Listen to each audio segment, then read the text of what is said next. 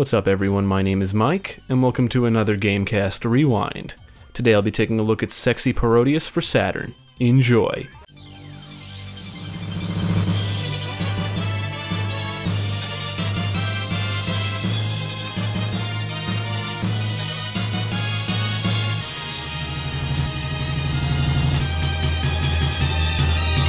Have you ever thought about what would happen if you combine sex and a shmup? The result is Sexy Parodius, the fifth game in the Parodius series of games, which were only released in Japan. The games are parodies of the Gradius series. Developed and published by Konami, Sexy Parodius was released as an arcade game in March 1996. It was released for the PlayStation and Saturn in November of that same year, and it was released for PlayStation Portable in January 2007. Jeremy bought a copy for the Saturn complete in box for around $70, and that's the version we played for this review. Since it is a Japanese game, we used an action replay to actually play it, and no, we did not cheat. So let's take a look at Sexy Parodius and see just how sexy it is.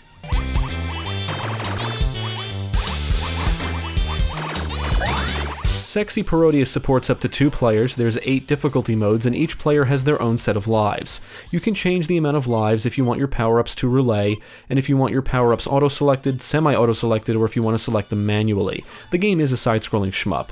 There's multiple characters to choose from, which fly their own ships and have their own weapons. The only character or ship we are familiar with is Vic Viper, but there's a decent roster of silly characters, and you should check them all out to see which one you like best. When you get hit, you die, lose any power-ups you've acquired, and release a bunch of bells. If you lose all your lives, you can continue, but your score will reset.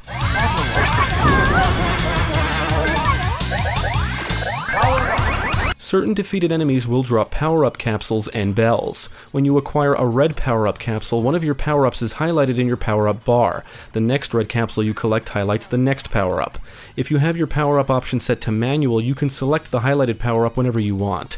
Blue power-up capsules clear the screen of weak enemies. Bells are like temporary power-ups. The blue bells are like screen-clearing bombs.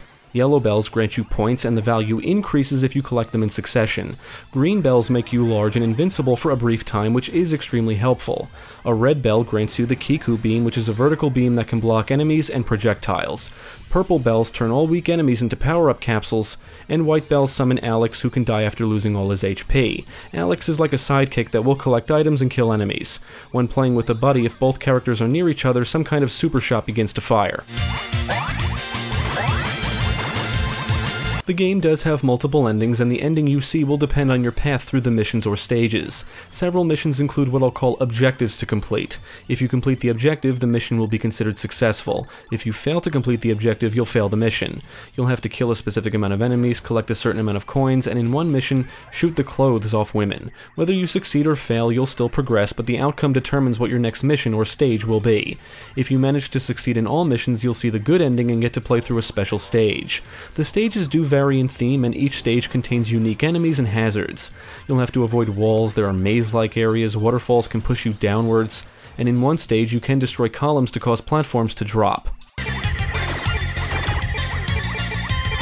Enemies will come flying at you, they'll fire projectiles, some walk along the ground, and some are attached to surfaces. You'll be attacked from all directions, but to be honest, this is not a very difficult game. Not as difficult as Gradius, at least. Even after ramping the difficulty all the way up, it's not super challenging. We did die often, but not every 5 seconds. There is a boss at the end of every stage, and they all have attack patterns which are easy to memorize. You can shoot one boss in the balls to stop him from attacking. It's pretty funny. Some bosses let out a sexual moan when they take damage. Like everything else in this game, the bosses range from oddly sexual to silly.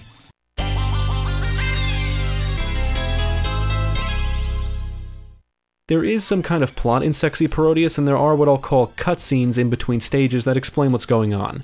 You can kind of make out what's happening just by watching them. We did look up a plot summary. A character named Takosuke runs some kind of agency that helps clients, and hired a penguin named Pentaru as his assistant. He also hired workers to solve the problems, and these workers are the playable characters. That's pretty much it.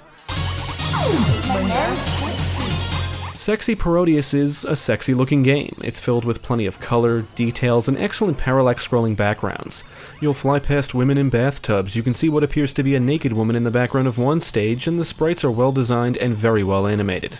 The soundtrack is full of catchy tunes, many of which will probably sound familiar. That's because the songs are arrangements of various existing songs like Can Can, Twinkle Twinkle Little Star, Vampire Killer from Castlevania, Symphony No. 5, and several others. Most of the sound effects are typical, with a dash of sexy moans and groans thrown in. On the technical side, the game ran great. We encountered no issues. We definitely had fun with Sexy Parodius, but the real question is it actually sexy? Sure, why not? It's like sex, but without the physical effort. Yeah, not really. It's not like porn or anything, but it's got boobs. If anything, it's weird. It's a weird game, no doubt. The sexy comical stuff gives it a ton of charm, but if you were to strip all that out, it's still a solid shmup. It's a good game, gameplay-wise. It's a bit on the short side, but the multiple paths and endings do give the game some replay value. It's also a very accessible shmup, and not brutally difficult even on the highest difficulty.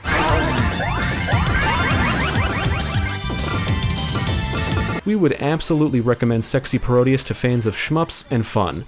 It's weird as hell, but it's also silly and ridiculous. If you're a fan of the Gradius series, you really should check this out. Although if you're looking for a challenge, you may be disappointed. But if you're looking for a fun and somewhat odd shmup, Sexy Parodius may be just what you're looking for. Ultimately, Sexy Parodius is the sexiest shmup we've ever played. It's fucking weird, though. Thanks for tuning in. I hope this video proved helpful. Stick with GameCast for more quality content, including the latest gaming news, podcasts, let's plays, and even more reviews. Be sure to check out my channel, Gaming Pastime, for new game reviews released every week. My name is Mike, and I thank you for watching.